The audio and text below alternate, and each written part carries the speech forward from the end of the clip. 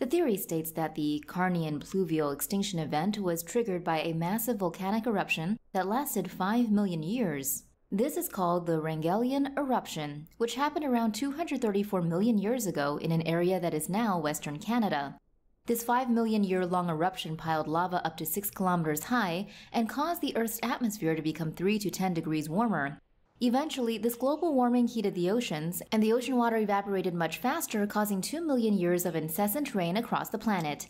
Scientists call this 2 million years of rain the Carnian Pluvial event. They say this overabundance of rain turned the Earth from a dry shrubland into a wet hothouse filled with rainforests. The extreme humidity and different plants of these rainforests caused serious challenges for the animals that dominated the Ladinian period.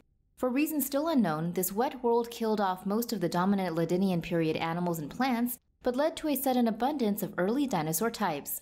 Eventually, the eruption stopped, the rain stopped, and the Earth became much drier again, leaving a world filled with dinosaurs and vegetation that suited them. The age of the dinosaurs had begun.